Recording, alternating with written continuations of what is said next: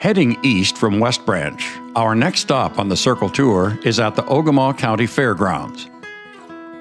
In August, the Ogemaw County Fair draws the community and visitors to its fairways, exhibits, and events, and is touted as one of the best fairs in the state. The sounds of the clean, fun carnival and midway greeted us upon arrival, and there are so many hands-on activities for youth, from the petting zoo to making ice cream the old-fashioned way.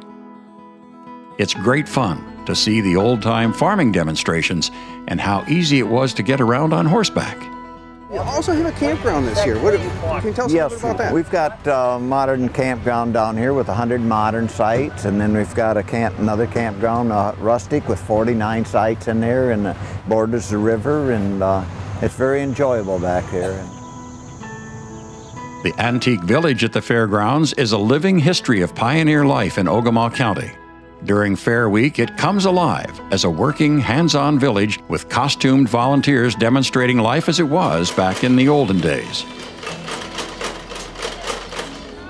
Of course, it wasn't all work. There was music to be enjoyed.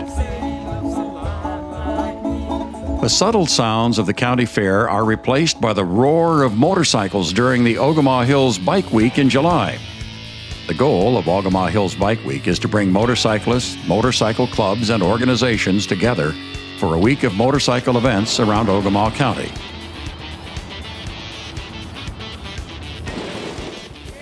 Another amazing show just down the road from the fairgrounds is the Pioneer Power Antique Tractor and Gas Engine Club Show and Flea Market, the third Thursday of July.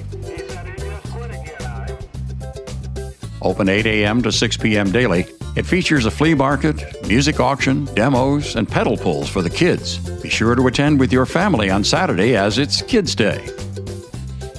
On Saturday, during the parade, we were able to get a look at nearly every imaginable tractor. Walking through the campground, we were wondering if the motorhomes were pulled in by a John Deere. Working exhibits included threshing, hay baling, sawmill, and hit-and-miss engines. The owners were more than happy to demonstrate their machines and explain to the curious how they worked. The annual show features vintage tractors, gas engines, and antique cars. Food is served on the grounds, and there are fireworks Saturday at dusk and horse-drawn wagon rides. We heard the buzz of saws and had to go over and check out the double-blade sawmill, blacksmith, and shingle mill. After watching the demonstrations, we gained a whole new appreciation for how valuable the mighty tractor and engines of old were in the lives of those who built up Ogemaw County.